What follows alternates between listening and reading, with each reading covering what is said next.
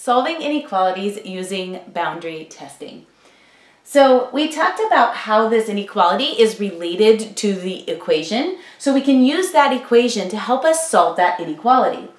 So the inequality 2x minus 5 is less than 5x plus 3 is related to this equation 2x minus 5 is equal to 5x plus 3.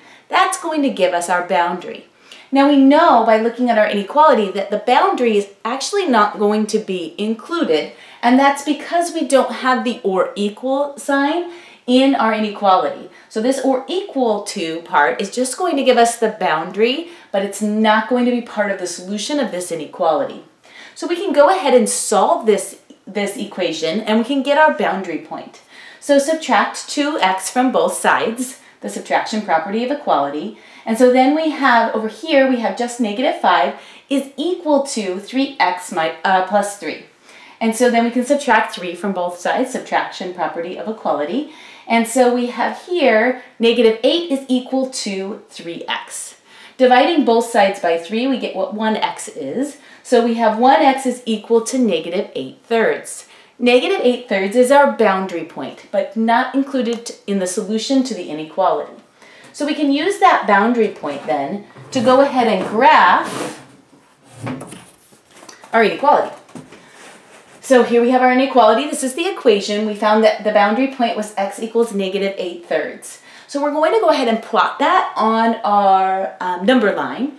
And so negative 8/3 is negative 2 2/3. So we're going to go ahead and put an open circle, an open dot here, and that indicates that it's not included in the solution, but it's infinitely close to the negative 8/3.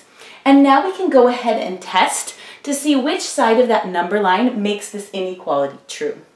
So we want to test a point to the left. So this number line is divided in two by this boundary point. We want to test to the left of the boundary point and also to the right to just kind of double check which side.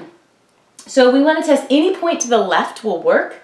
I chose a negative 10, it's easier to multiply, and substituting it into the original inequality. So taking a look at this inequality, I'm going to substitute in a negative 10 for x. So substituting in negative 10, I go ahead and do my addition here. 2 times negative 10 is negative 20, minus 5 is less than negative 50, plus 3. And so I have negative 25 is less than negative 47. Negative 47 is more negative, so this is not true. So I know this side is not going to be part of the solution. Now I want to test a point to the right side on the number line. And you can choose any of these points in here to test. I chose 0, it's easy to multiply. So 2 times 0, substituting into the original inequality.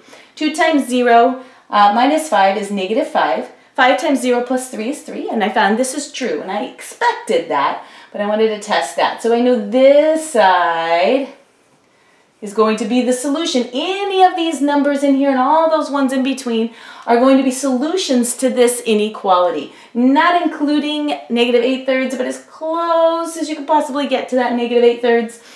Can't even see it not touching that from this graph. And now I want to write the algebraic solution from my graph. I can see that x has to be, whatever I have here for my solutions, it's got to be greater than negative 8/3. So I can write x is greater than, not equal to though, x has to be greater, and any of these values can be x, negative 8/3. And that's my algebraic solution.